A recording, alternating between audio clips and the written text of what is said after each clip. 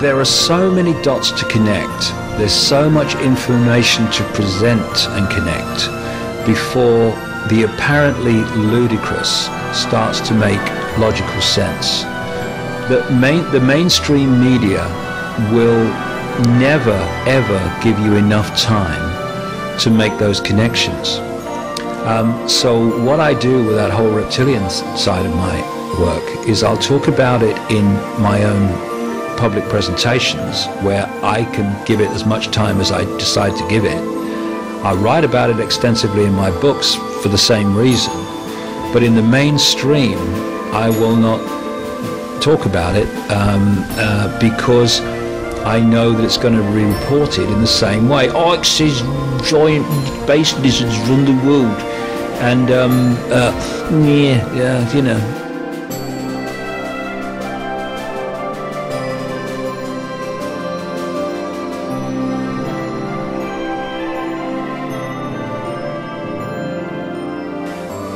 What level of consciousness controls the mainstream media?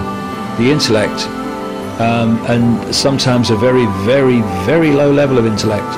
And therefore, apart from the odd journalist who is more whole-brained, if you like, and multi-level consciousness, not just intellectually conscious, then they're just not going to see it. They're not going to get it. I mean, it's extraordinary that you can talk to a lady with no formal education and all the rest of it, and she gets it, and can see it and can feel it.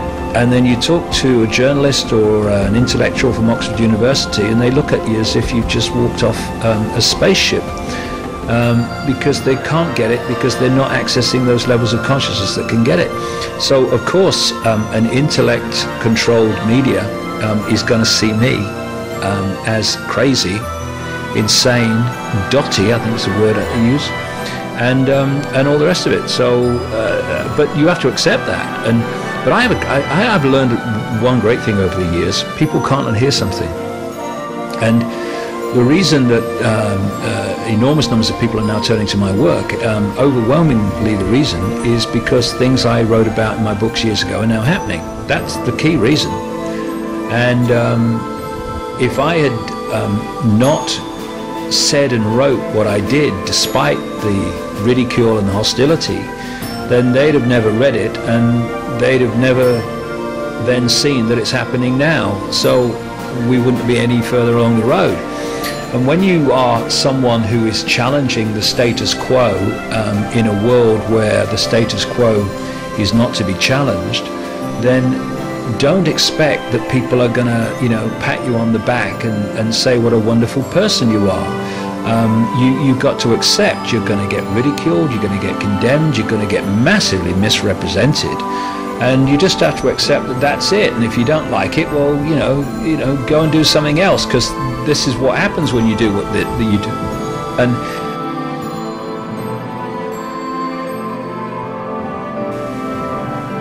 well, you can trust.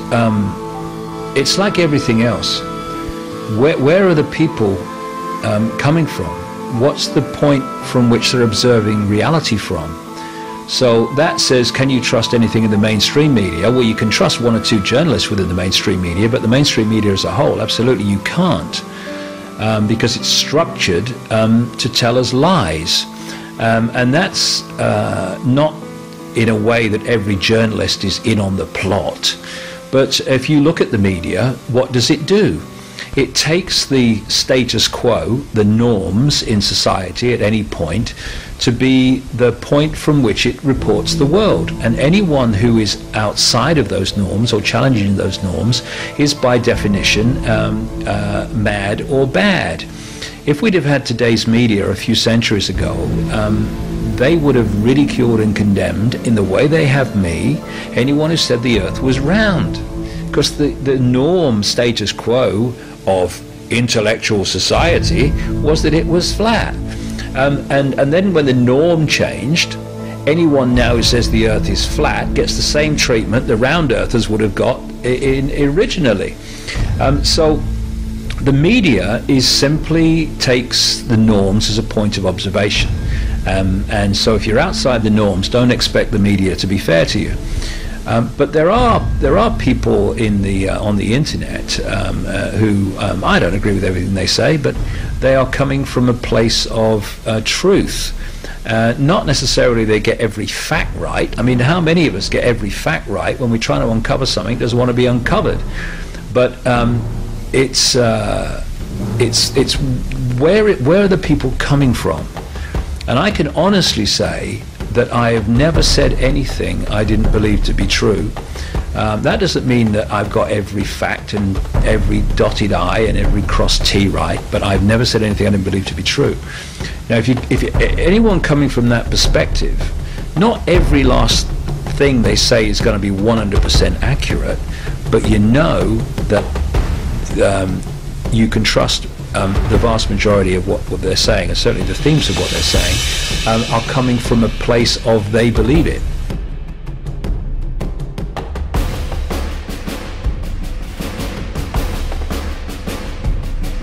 People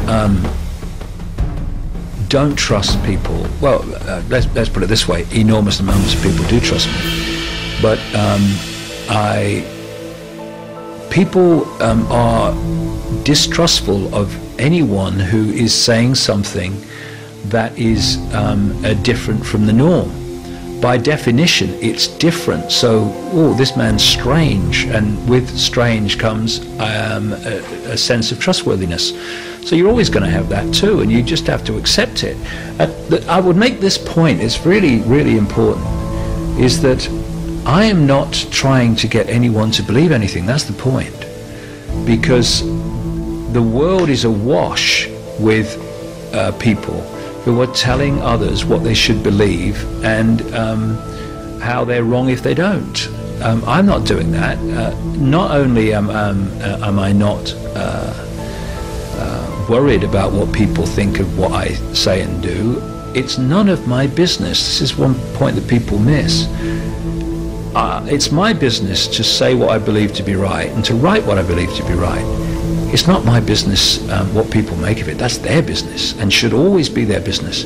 And we have to respect every individual's right to come to their own conclusion about life, themselves, and reality. All you can do is say, well, here's some information that you won't have heard before because it's not allowed in the mainstream.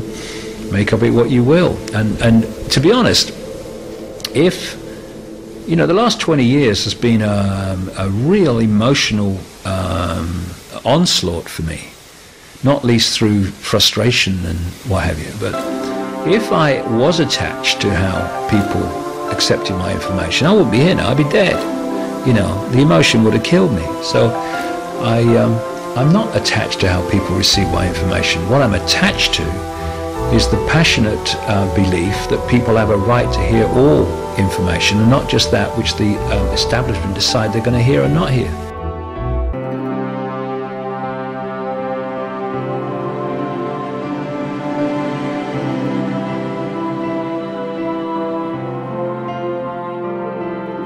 I mean, I'm a journalist, really, at the intellectual level of this, uncovering the history, background, and methods of operation of this whole network of global control.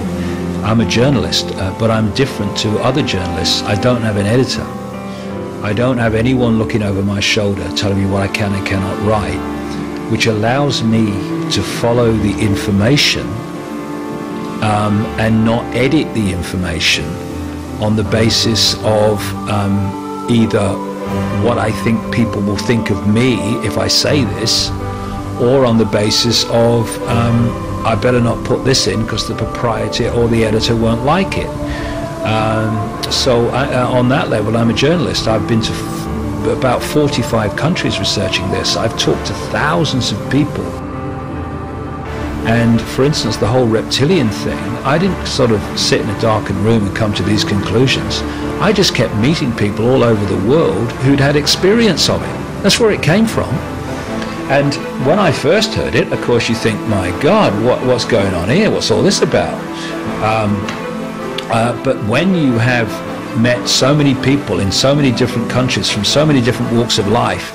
This is where the synchronicity comes in, of who telling you the same thing and the same experiences. Well, then you start to say, well, either I'm going to shut this off because I know what the reaction of people will be if I say it, or this deserves to be talked about because this is now, you know, there's just too many bloody coincidences here, too many common themes. So that's the way I operate, and I just follow my heart, my intuition, and sometimes my head is telling me, no, you don't want to do that today, you don't want to go there. Oh, what are you going there for? Or used to anyway, doesn't so much now. But my heart says, I want to go there.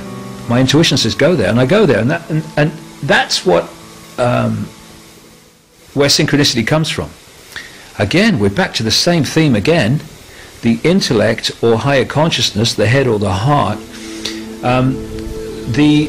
because the intellect sees things as apart and divided from each other, synchronicity is the connection of things, right? So it can have a problem with synchronicity.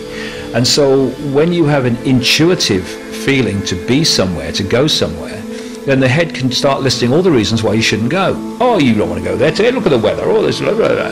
And the heart go, I want to go, I want to go. And when you go, something happens that takes you further along the journey, which wouldn't have happened if you'd listened to the head and stayed at home.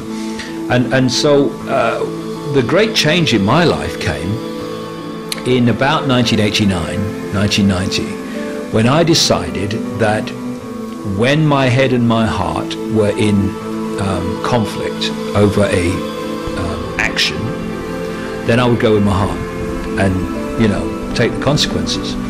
And what I found was very interesting, because when you go with your heart, you're going with a level of consciousness that is beyond the intellect, and the intellect is what controls this reality and through which most people perceive this reality. So when you go with your heart, you immediately start beating to a different drum. You immediately start acting in ways that are different to mainstream society.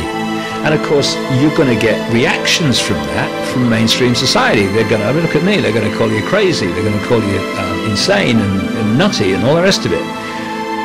And when people you know, start to receive not perhaps the extreme level of reaction that I got, because I did it publicly, but in their own lives, when they start to get adverse reaction from following their heart because of what they do and where it takes them, a lot of people then pull back from the heart and go to the head because they think it's easier that way. But if you stick with it and you keep following your intuition, even when your head intellect's going, see, told you what would happen if you did this. If you keep with it, eventually amazing things start to happen, and you look back and you think, well, not only have these happened, they've happened because I went with my intuition. And what happens eventually is what I found in my life is the intellect starts observing this, and it starts to see that although when you follow your intuition, you follow your heart, you might get into some scrapes and some challenges, eventually it all works out, not you know, despite following your intuition, but because of it. And what happens then is your head and your heart start to sync, and you start to think and feel the same things. And so today it's very rare that it's almost non-existent today that my heart, my intuition will say I need to do this, and my head will say you can't, or why I shouldn't. It's almost non-existent. The two go together. They're mates rather than at war with each other, as they are in most people, and they were in me before this all started.